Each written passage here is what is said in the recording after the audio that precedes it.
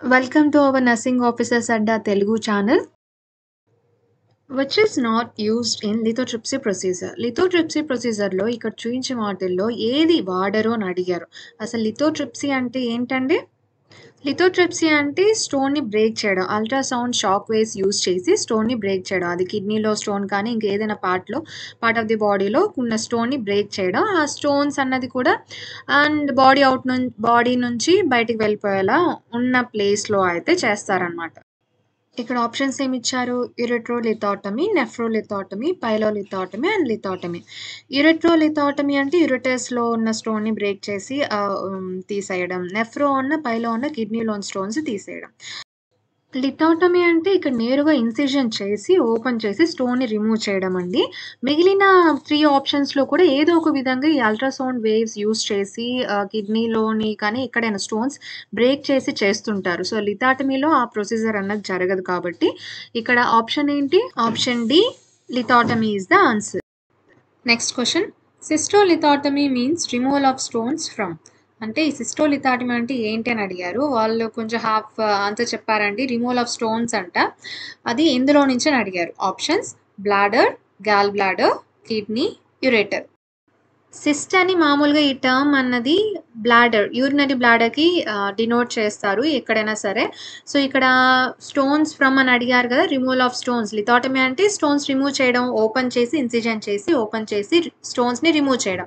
అది ఎందులో నుంచి అంటే యూరినరీ బ్లాడర్. ఇక్కడ option A is answer.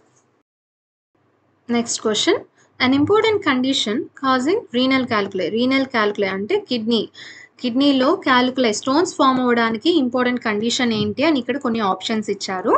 Options nephrotic syndrome, renal tumours, hyper parathyroidism, hyper tension. ఇవి 4 ఆప్షన్స్లో ఏ ఆప్షన్ కారణంగా అంటే ఏ కండిషన్ కారణంగా రీనల్ క్యాల్కులై అన్నది ఫామ్ అవుతుందండి? Nephrotic syndrome and renal tumours అన్నది kidney related other diseases. And hyper tension కారణంగా క్యాల్కులై అన్నది ఫామ్ అవ్వదు అండి.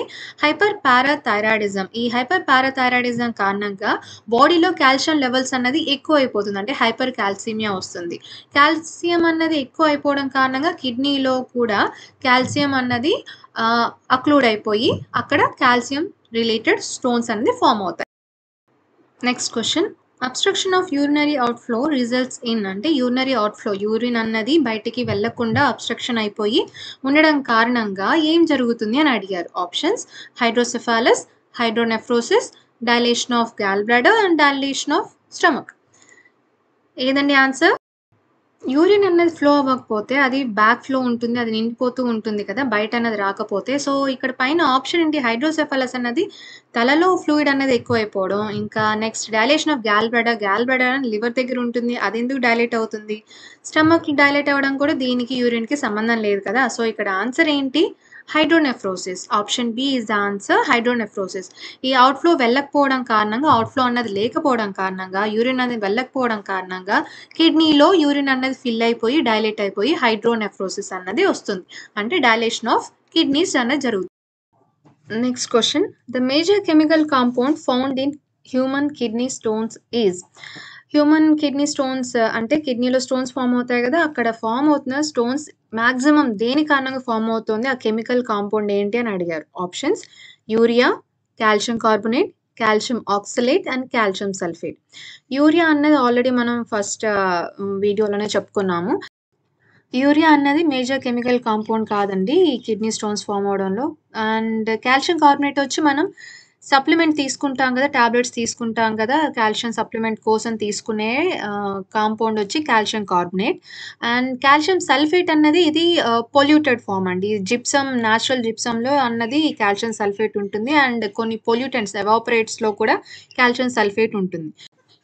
సో ఇక్కడ major chemical compound kidney stones form అవడానికి ఉన్నది ఏంటండి? Option C, calcium oxalate. Calcium ఎక్కువ అవ్వడం కారణంగా అండ్ అక్కడ కిడ్నీలో కాల్షియం అనేది అక్లూడ్ అయిపోయి స్టోన్స్గా అన్నది ఫామ్ అయిపోతుంది. కాల్షియం సప్లిమెంట్స్ తీసుకుంటున్నప్పుడు కూడా మనం ఏం చేయాలంటే ఎక్కువగా వాటర్ అన్నది తీసుకుంటూ ఉండాలి, దాని కారణంగా కాల్షియం రిలేటెడ్ స్టోన్స్ అన్నది ఫామ్ అవ్వకుండా ఉంటుంది. Next question, A client who has a history of gout is also diagnosed with urolithiasis. The stones are of uric acid type. A nurse gives the client instructions and foods to limit which include. ఇక్కడ ఏమంటున్నారంటే ఒక క్లయింట్‌కి got అనేది diagnose అయింది. Got అంటే ఏంటండి? జాయింట్స్‌లో uric acid అన్నది urate crystals అన్నది అక్యుములేట్ అయిపోతుంది. అక్యుములేట్ అయిపోయి ఇన్‌ఫ్లమేషన్, పెయిన్ అన్న కండిషన్ ఉంటుంది. దీన్ని గాట్ అంటారు. ఇదే పేషెంట్‌కి యూరోలిథియాసిస్ అనే కండిషన్ కూడా ఉంది. అంటే యూరిక్ యాసిడ్ ఎక్కువ అవ్వడం కారణంగా యూరేట్ క్రిస్టల్స్ ఏమయ్యాయంటే స్టోన్స్‌గా కూడా ఫార్మ్ అయ్యాయి. ఈ పేషెంట్‌కి ఎలాంటి ఫుడ్స్ అన్నది లిమిట్ చేయాలి అని అడిగారు. యూరిక్ యాసిడ్ అన్నది ఎక్కువైపోయింది కదా! సో, వాటిని కంట్రోల్ చేసి అంటే ఇంకా ఎక్సెస్ అవ్వకుండా ఉండేటువంటి ఫుడ్ తీసుకోవాలి కదా! సో, అది ఏది అవాయిడ్ చేయాలి? ఎలాంటి ఇన్‌స్ట్రక్షన్స్ ఇవ్వాలి అని అడిగారు. Options milk, liver, carrots, apples. ఈ 4 ఆప్షన్స్‌లో ఏదన్నది లిమిట్ చేయాలండి? ఎందులో ఏది తినడం కారణంగా ఎక్కువ యూరిక్ యాసిడ్ అన్నది ఫార్మ్ అవుతుంది? అది లిమిట్ చేయాలి కదా! సో, ఆన్సర్ ఏంటి? Answer is option B liver. ఈ లివర్‌లో ప్యూరిన్ లెవెల్స్ అన్నది ఎక్కువగా ఉంటాయి. ప్యూరిన్ లెవెల్స్ ఎక్కువ ఉండడం కారణంగా ఈ బ్లడ్‌లోని యూరిక్ యాసిడ్ లెవెల్స్ అన్నది కూడా ఇంక్రీజ్ అయిపోతుంది. లివర్ ఒకటే కాదండి, లివర్, కిడ్నీలో కూడా ప్యూరిన్ లెవెల్స్ అన్నది ఉంటాయి. దీని కారణంగా బ్లడ్‌లో యూరిక్ యాసిడ్ లెవెల్స్ అన్నది ఇంక్రీజ్ అవుతుంది. కాబట్టి ఇక్కడ ఏం అవాయిడ్ చేయాలి? లివర్ అన్నది అవాయిడ్ చేయాలి. ఈటింగ్ లివర్ అన్నది అవాయిడ్ చేయాలి. అండ్ మిగిలిన వెజిటబుల్స్, ఫ్రూట్స్ అనేది మాత్రం తీసుకోవచ్చు. Next question is the purpose of peritoneal dialysis is to peritoneal dialysis చేయడానికి కారణం ఏంటండి అని అడిగారు. Options re-establish kidney functions, clear the peritoneal membrane, provide fluid for intracellular space and remove toxins and metabolic waste. ఏదండి answer? అసలు peritoneal dialysis అంటే ఏంటి? Peritoneal dialysis అయినా, హెమోడయాలిసిస్ అయినా కిడ్నీ ఫెయిల్యూర్ అయినప్పుడు ఈ డయాలిసిస్ అన్నది జరుపుతారండి. హెమోడయాలిసిస్ అంటే ఏవీ ఫిస్టులా క్రియేట్ చేసి బ్లడ్‌ని ఆర్టిఫిషియల్‌గా కిడ్నీ లాగా ఫిల్టరేషన్ అన్నది చేస్తారు. ఇక్కడ పెరిటోనియల్ డయాలిసిస్ అంటే ఏంటంటే అబ్డోమెన్ లైనింగ్‌లో ఉంటుంది కదా పెరిటోనియం, అక్కడ ఆ ఖాళీ స్పేస్‌లోని వేస్ట్ ప్రొడక్ట్స్‌నంతా కూడా వేస్ట్‌నంతా కూడా ఫిల్టర్ చేసేస్తుంది, కలెక్ట్ చేస్తుందనమాట ఈ డయాలిసిస్, పెరిటోనియల్ డయాలిసిస్ అన్నది. అర్థమైంది కదా! సో, ఇక్కడ ఆన్సర్ ఏంటి? Option D remove toxins and metabolic waste. Next question which of the following drugs should be withheld in హెమోడయాలిసిస్? హెమోడయాలిసిస్ చేస్తున్నారు అనగా అంతకంటే ముందు కొన్ని డ్రగ్స్ విత్‌హెల్డ్ చేయాలి. అంటే ఇవ్వకుండా ఉండాలి. అవేంటి అని అడిగారు.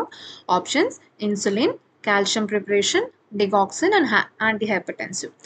ఇన్సులిన్ కానీ, కాల్షియం ప్రిపరేషన్ కానీ, డిగాక్సిన్ ఇవ్వడం కారణంగా కానీ ని ఎఫెక్ట్ చేయడం కాంట్రా ఇండికేషన్ పెద్దగా అంటే ఏమి ఉండదండి. And option D anti hypertensive ఇవ్వడం కారణంగా మేజర్ సైడ్ ఎఫెక్ట్ అన్నది ఉంటుంది. అదేంటంటే హైపోటెన్షన్. ఇది ఇంట్రా డయాలిటిక్ హైపోటెన్షన్ అని అంటారు. ఎందుకంటే within short period large volume of blood, water and solutes filter అవ్వడం కారణంగా పేషెంట్‌లో హైపోటెన్షన్ అన్నది డెవలప్ అవుతుంది. దీంతో పాటు అంటే ఈ డయాలిసిస్ ఇవ్వడానికంటే ముందే హైపర్‌టెన్సివ్ మెడికేషన్స్ కూడా తీసుకోవడంతో ఈ హైపోటెన్షన్ కండిషన్ అన్నది సివియర్ అయిపోయి పేషెంట్ డిటోరియేట్ అయిపోయే ఛాన్స్ ఉంది. అండ్ నార్మల్‌గా హెమోడయాలిసిస్ చేస్తున్నప్పుడు వచ్చే హైపర్‌టెన్షన్ ఈ కండిషన్ ఏమంటారంటే ఇంట్రాడయాలిటిక్ హైపోటెన్షన్. అండ్ ఇక్కడ ఆన్సర్ ఏంటి? ఆప్షన్ డి యాంటీ హైపర్టెన్సివ్స్ అన్నది డయాలిసిస్ కంటే ముందు ఇవ్వకూడదు. అండ్ ఒకవేళ డయాలిసిస్ అనేది జరుగుతున్నప్పుడు ఈ ఫ్లూయిడ్ ఓవర్‌లోడ్ అనేది జరిగిందంటే దాన్ని తగ్గించడం కోసం డ్యూరింగ్ డయాలిసిస్ యాంటీ హైపర్టెన్సివ్స్ అన్నది ఇవ్వచ్చు. మాక్సిమం కాల్షియం ఛానల్ బ్లాకర్స్ అన్నది యూజ్ చేస్తుంటారు. Next question A woman had been on OTC antacids for relief of gastric upset. She is on renal dialysis 3 times a week. The nurse should carefully monitor the client for the development of which condition? ఒక women OTC antacids అన్నది తీసుకుంటోందండి. అంటే antacids తీసుకుంటోంది gastric upset ఉందని. కానీ ఈమెకి renal dialysis కూడా జరుగుతోంది. 3 times a week జరుగుతోంది. ఇలాంటప్పుడు ఏ కండిషన్ రిలేటెడ్ మనం అబ్జర్వ్ చేయాలి, మానిటర్ చేస్తూ ఉండాలి. ఇక్కడ ఓటీసీ యాంటాసిడ్స్ అన్నారు కదా! ఓవర్ ది కౌంటర్ యాంటాసిడ్స్ అది గ్యాస్ట్రిక్ అప్సెట్ అండి. ఇక్కడ ఏం చేస్తాయి యాంటాసిడ్స్? గ్యాస్ట్రిక్ జ్యూస్ అన్నది తగ్గించేస్తూ ఉంటుంది. ఈ లాంగ్ టర్మ్‌గా ఈ యాంటాసిడ్స్ అన్నది వాడడం కారణంగా స్టమక్‌లో మెగ్నీషియం అబ్జార్ప్షన్ అన్నది తగ్గిపోతుంది. గ్యాస్ట్రిక్ జ్యూస్ అంతా కూడా తగ్గిపోతూ వస్తుంది. యాసిడ్స్ ఇవన్నీ తగ్గిపోతూ వస్తుంటాయి కదా! అండ్ లాంగ్ యూజ్ కారణంగా ఈ మెగ్నీషియం అబ్జార్ప్షన్ అన్నది కూడా తగ్గిపోతుంది. ఉండదు. సరిగ్గా ఉండదు. అబ్జార్బ్ అవ్వదు. సో, పేషెంట్‌లో మెగ్నీషియం కంటెంట్ అన్నది తగ్గిపోయి హైపోమెగ్నీషియా అన్నది డెవలప్ అవుతుంది. కానీ ఇక్కడ రీనల్ ఫెయిల్యూర్ పేషెంట్ రిలేటెడ్ చెప్తున్నారు. ఇక్కడ ఏంటి పేషెంట్‌కి రీనల్ ఫెయిల్యూర్ ఉండడం కారణంగా ఆల్మోస్ట్ అన్నీ కూడా సరిగ్గా ఫిల్టర్ అవ్వకుండా ఉంటుంది. అండ్ ఇక్కడ ఎక్సోజెనస్ antacids, over the counter antacids ఇవేంటి ఎక్కువ మెగ్నీషియం కంటెంట్ ఉన్నవి యూజ్ చేస్తే అది రీనల్ ఫెయిల్యూర్ పేషెంట్స్‌లో యూజ్ చేయడం కారణంగా ఇక్కడ మెగ్నీషియం కంటెంట్ అన్నది ఇంక్రీజ్ అవుతోంది. అండ్ కిడ్నీ అన్నది కూడా మెగ్నీషియాన్ని ఫిల్టర్ చేయలేకపోవడంతో ఏం కండిషన్ డెవలప్ అవుతుందండి ఇక్కడ? ఈ పర్టిక్యులర్ పేషెంట్‌కి హైపర్ మెగ్నీషియమియా అన్నది డెవలప్ అవుతుంది. సో, ఇక్కడ ఆన్సర్ ఏంటి? Option C hyper మెగ్నీషియమియా. Next question. The nurse is evaluating the client response to hemodialysis. Which lab values would not reflect changes from the hemodialysis? Nurse హీమోడయాలిసిస్ జరిగిన తర్వాత క్లయింట్‌లోని కొన్ని వాల్యూస్ ఇవన్నీ కూడా చెక్ చేస్తుంది. అతని రెస్పాన్స్ ఎలా ఉంది అన్నది కూడా చెక్ చేస్తుంది. కానీ ఈ ల్యాబ్ వాల్యూస్ చూస్తున్నప్పుడు మాత్రం ఈ కింద చూయించిన వాటిల్లో ఒకటి మాత్రం ఎలాంటి చేంజ్ అన్నది ఉండదు. అదేంటి అని అడిగారు. Options: serum creatinine levels, dissolved pressure of carbon dioxide, serum potassium level and hemoglobin level. ఏంటండి ఏం చేంజ్ ఉండదు? ఆన్సర్ ఏమైండొచ్చు? ఈ పైన సీరం క్రియాటినిన్ లెవెల్స్ అని ఇచ్చారు కదా! ఈ డయాలిసిస్ చేయడం కారణంగా ఈ టాక్సిన్స్ సొల్యూట్స్ అన్ని చేంజ్ అవ్వడం, ఫిల్టర్ అవ్వడం, టాక్సిన్స్ అన్నీ ఫిల్టర్ అయిపోతూ ఉంటాయి కదా! అలా ఈ క్రియాటినిన్ లెవెల్స్ అన్నది తగ్గిపోతుంది. ఎక్కువైతే అవ్వదు. ఆల్రెడీ ఎక్కువ ఉన్నది తగ్గిపోతుంది. అలానే పొటాషియం లెవెల్స్ కూడా తగ్గిపోతాయి. హిమోగ్లోబిన్ లెవెల్ అన్నది ఇంక్రీజ్ అవుతుంది. ఫ్లూయిడ్ అంతా పోతుంది కాబట్టి అక్కడ హిమోగ్లోబిన్ లెవెల్స్ అన్నది ఇంక్రీజ్ అవుతుంది. కానీ ఒకటి మాత్రం చేంజ్ ఉండంది ఏది అంటే option B dissolved pressure of carbon dioxide. ఈ ప్రెషర్ ఆఫ్ కార్బన్ డయాక్సైడ్ అన్నది మాత్రం ఎలాంటి చేంజెస్ జరగదు. So option D is the answer in this question. Next question. Progressive increase level of BUN indicate. BUN అన్నది increase అయిపోతూ వస్తూ ఉంటే అది ఏంటి అర్థం? ఏమనైంది? ఏం కండిషన్‌ని ఇండికేట్ చేస్తుందని అడిగారు. BUN అంటే ఏంటి? Blood urea nitrogen. ఇక్కడ options ఏమిచ్చారు? Cirrhosis of liver, dehydration, renal failure and hyper thyroidism. ఏంటండి ఆన్సర్? బ్లడ్ యూరియా నైట్రోజన్ అన్నది ఏ కండిషన్‌లో ఇంక్రీజ్ అవుతూ వస్తుంటుంది? నైట్రోజనస్ వేస్ట్‌ని ఫిల్టర్ చేస్తూ వచ్చే పని దేనిది? కిడ్నీస్‌ది కదా! సో, ఇక్కడ option C is the answer, renal failure. Next question. Which drug is used in హెమోడయాలిసిస్ to prevent blood clot? Blood clot అవ్వకుండా ఉండడానికి హెమోడయాలిసిస్‌లో యూజ్ చేసే డ్రగ్ ఏంటి అని అడిగారు. Options: aspirin, warfarin, heparin and ప్రోటమైన్ sulphate. And వీటిలో ఒక్కొక్క దాని యాక్షన్ ఏంటండి? ప్రోటమైన్ సల్ఫేట్ కాకుండా మిగిలిన ఆస్పిరిన్, వార్ఫరిన్, హెపారిన్ అన్నది యాంటీ థ్రాంబోటిక్, యాంటీ కోయాగులెంట్ అంటే క్లాట్స్‌ని కరిగించే పనే చేస్తుంటుంది.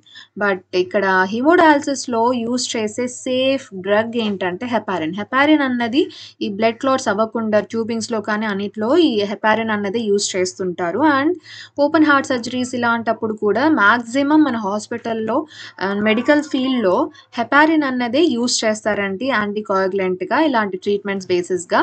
అండ్ వార్ఫరిన్ అండ్ ఆస్పిరిన్ అన్నది యాంటీ థ్రాంబోలిటిక్‌గా డిసీజ్ కండిషన్స్‌లో యూజ్ చేస్తారు. అండ్ లాస్ట్ ఆప్షన్ ప్రోటమైన్ సల్ఫేట్ అన్నది హెపారిన్ ఓవర్ డోస్ ఆర్ దానికి అగెయిన్స్ట్‌గా యాంటీ డోస్‌గా ప్రోటమైన్ సల్ఫేట్ అన్నది యూజ్ చేస్తారు. ఇక్కడ సో ఆన్సర్ ఏంటి? Option C heparin. Next question. The amount of protein to be maintained during renal failure is. Renal failure ఉన్నప్పుడు ఎంత amount of protein అన్నది maintain చేయాలని అడిగారు. Options: 40 to 60 grams per 60 to 80 grams per day and 20 to 40 grams per day. Last option 80 to 100 grams per day. ఎంత amount of protein అన్నది maintain చేయాలండి renal ఫెయిల్యూర్లో?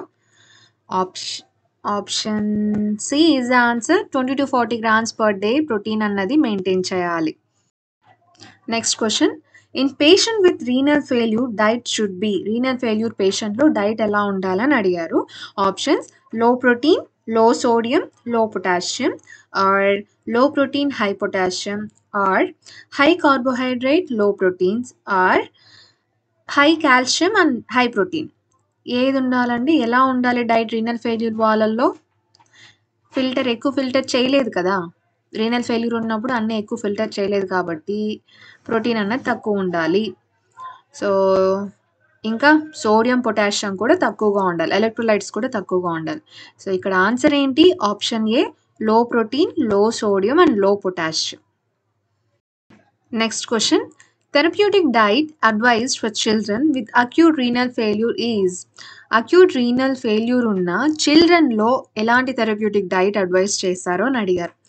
Options: లో protein and high carbohydrate, లో protein high carbohydrate and high fat, high protein and high carbohydrate are high protein and high fat.